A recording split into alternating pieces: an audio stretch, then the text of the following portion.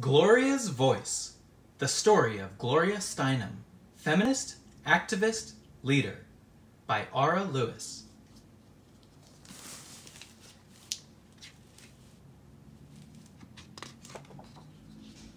To Vitz, Neve, and Kayla, with love.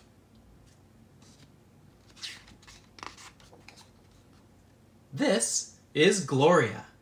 She has big dreams. She dreams of being famous and of being a hero who helps people all over the world. Her mama had a dream once, too. She dreamt of leaving their small town and doing something big. She dreamt of being a journalist in New York City. But as a wife and mother, Gloria's mama has to stay home and take care of their family. That's what women are expected to do.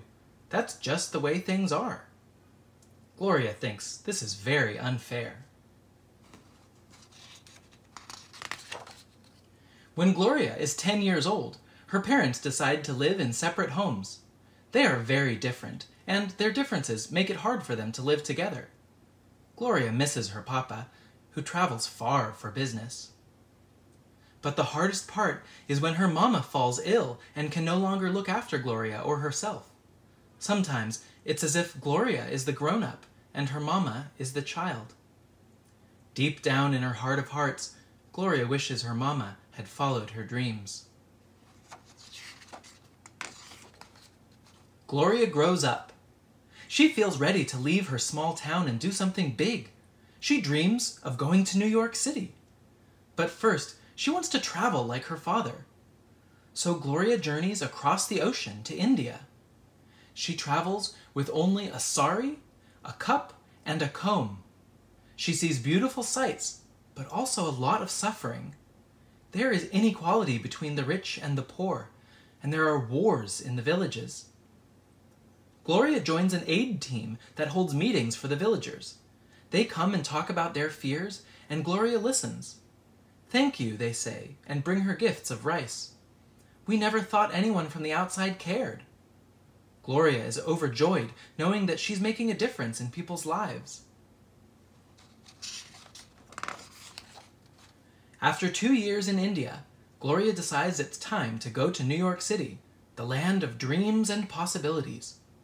Gloria wants to keep helping people, just as she did in India. She becomes a journalist. She hopes to report on people and their struggles. Yet, at the magazines she works for, Gloria is asked to write about hair, beauty products, and stockings. These are fun, but not the kinds of issues that Gloria is passionate about. Gloria feels like a typewriter without a ribbon. She realizes that even in New York, the opportunities for women are limited, because the people in charge are all men. They give most of the interesting assignments to other men. They leave little room for a woman's voice.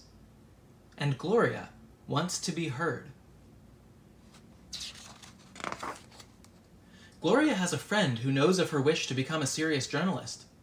One day, he asks her if she would like to report on a new group called the Women's Liberation Movement. Gloria is curious. She learns that women who belong to this movement call themselves feminists. They want to help other women. They believe that women can be in charge and work at the same jobs and have the same opportunities as men. They want to give women a voice. Gloria is inspired.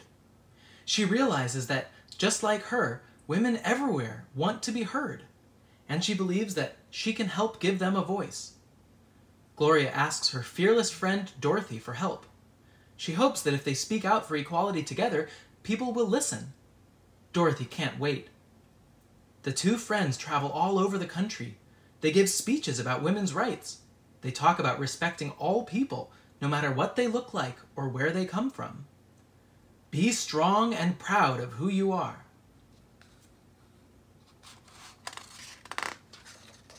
Gloria wants to spread the word even more about feminism and equality. But how, she wonders?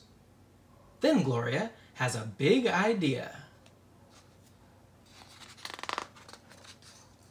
To make her idea happen, Gloria knows that she'll need many people to come together. With the help of Dorothy and other friends, Gloria starts a new kind of magazine. It's all about women, and only women are in charge. They call it Miss Magazine. Miss Magazine gives women a voice. Gloria is excited to see Miss out in the world, but she's also scared. She wonders what people will think. They're not used to seeing this kind of magazine. They're not used to women being in charge. Many news reporters speak out against Gloria's ideas. They predict that the magazine will fail. But it doesn't. In fact, it's a smash hit. The magazines fly off the newsstands. People want to hear what women have to say.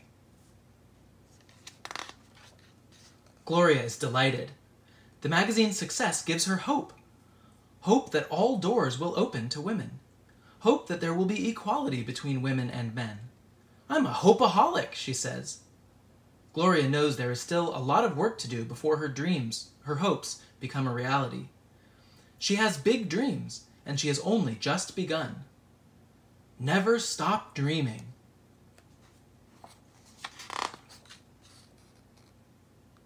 You can read more about Gloria Steinem when you buy the book, or just do some research on your own. But you can support the author and this page, this YouTube channel, by buying the book via the link in the description. This was Gloria's Voice, the story of Gloria Steinem, feminist, activist, leader, by Ara Lewis.